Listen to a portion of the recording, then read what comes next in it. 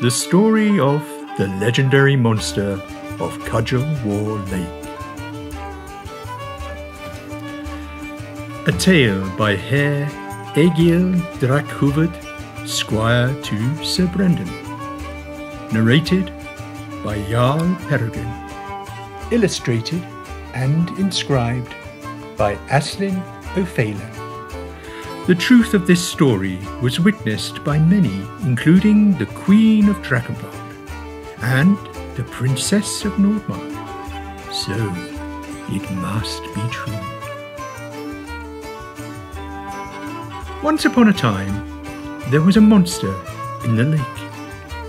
It had eaten children for several years.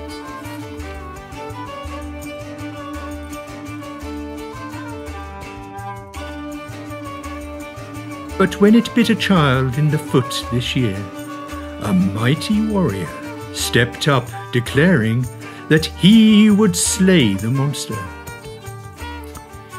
First, he dove into the lake and started to dig the monster out of its lair with his bare hands.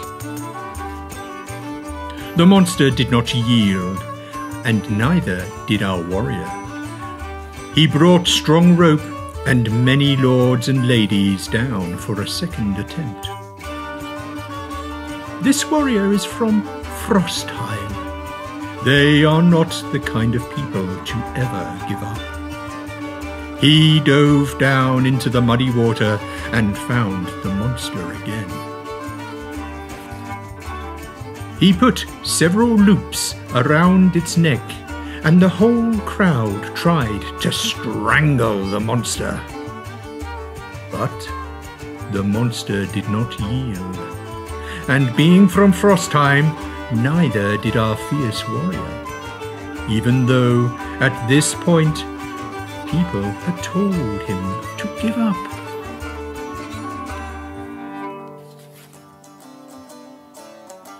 An old and rusty saw was brought to him, and this time he went down and stayed under for a long time. Then he broke the surface with the monster's head in his fist. He yelled, "Behold the monster's head! The lake is safe for us again!" Even though the monster was dead, its eyes were terrible to behold. So with a knife, our warrior picked them out and replaced them with 2 fine carnelian gems from Nordmark. The monster's head was later presented to the Baron and Baroness of Arnimetsä as a gift.